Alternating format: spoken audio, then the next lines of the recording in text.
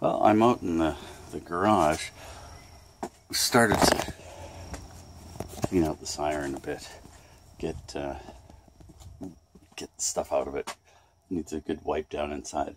Was planning on power washing it in there, but it doesn't really need it, so it's just gonna get a quick wipe down from me, and that's gonna be it.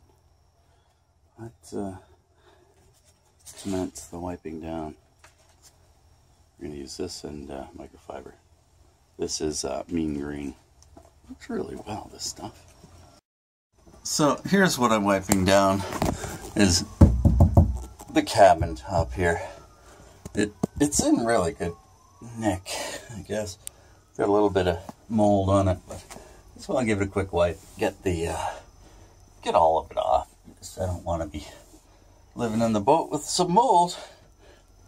This boat has been closed up for a couple of months. I'm just sitting on the lake, so I have had fans going, but not enough air movement. For those siren owners that haven't had their head apart, this is what it looks like inside. Here's your main pump out drain, so when the suction's hooked up, there's a suction tube over there. It pumps out from here. This is the air inlet, so it lets air in.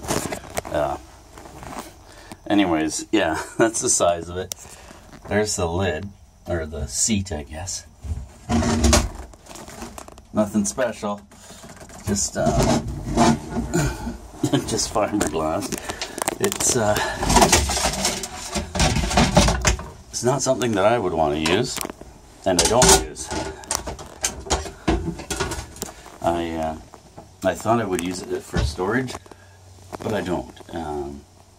If anything, if the boat leaks at all, I don't have a leak problem anymore, but if it does, you tend to get water in here. So it's not a great storage spot. And I don't want to be sleeping on top of that. You sleep right here on each side.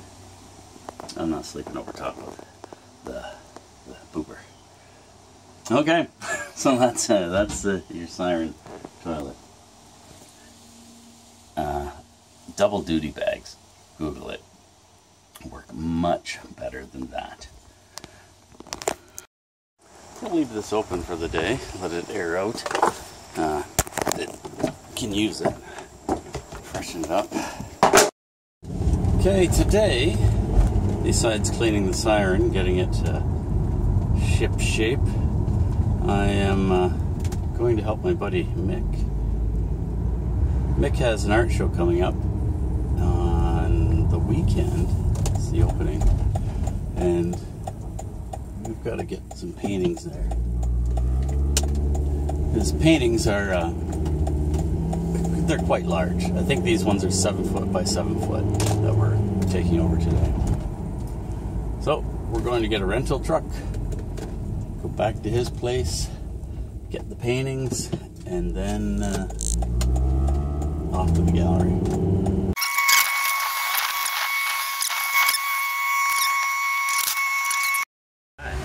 Okay. So again, see you guys around. You figure like 4 o'clock range.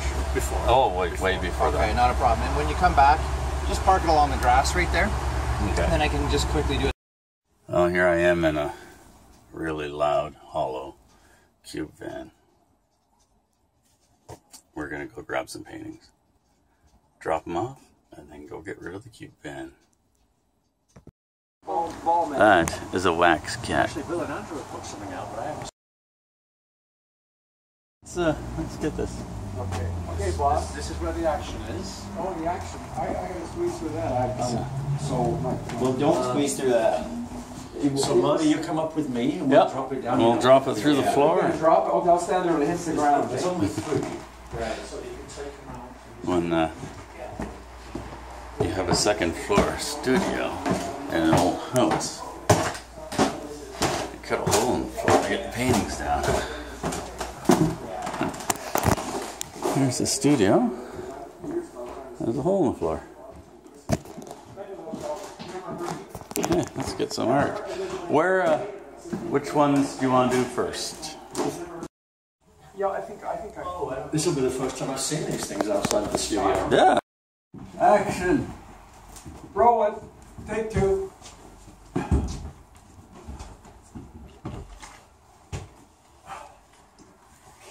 Okay. Hang on till we get down. We think this should go Okay. Yeah, I'm good. You alright? Okay, we're going to go down, so we think it'll go through here. Yeah, I think it'll go through the back. Okay. Diagonally. I'm guessing. Yeah. Well, we'll find out pretty soon. Yep. I'll go this way if you just got more room here. Sure. Yeah, Yeah, I think it'll go. I think it might too. Okay, let's. 3.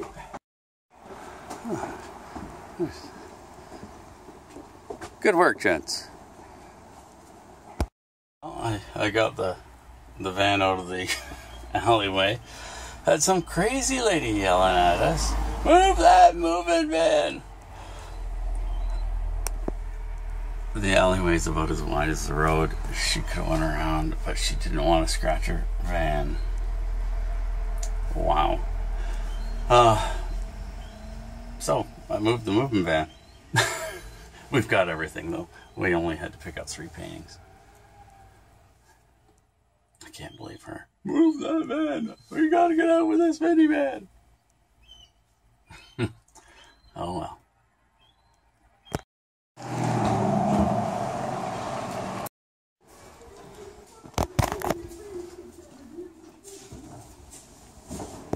For the cats.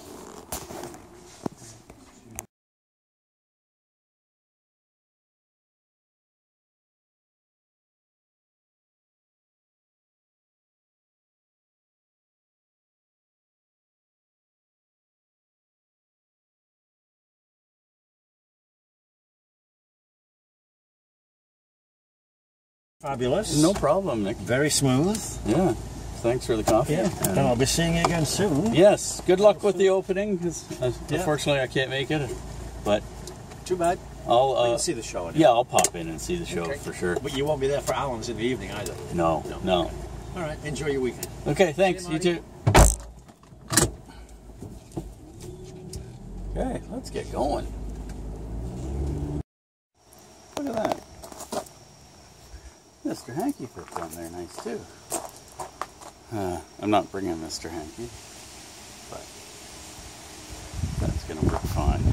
Let's put the Evinrude on and see how it looks. There we go. That's at its lowest point. I can raise it up a bit. That's going to be perfect. That's going to be down in the water, get lots of bite, and away we go. And the rudder won't hit it unless I turn it all the way. So, no, the rudder won't hit it. That's okay. Now that I'm home and I've been playing with the outboard, got cushions here, and these are whistles and lights. Water got in my flare gun set, so trying that stuff out. One of the things I have to do is I have to put some more holes in this barbecue. This is made for charcoal, not gas, and I've converted it to gas, so I need more holes for air to come through, especially in the top. So let's get my drills out and make some holes. Okay, I've drawn some marks. I'm gonna make some holes, and we'll have airflow. Pilot holes with my 1/8" bit.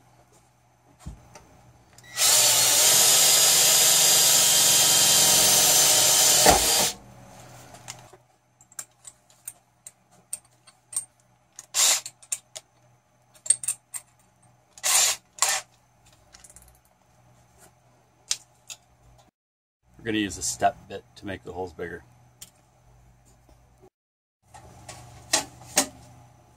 Okay, got new holes in it. Just needs a little wipe up now. I'll put it back together and we're good to go.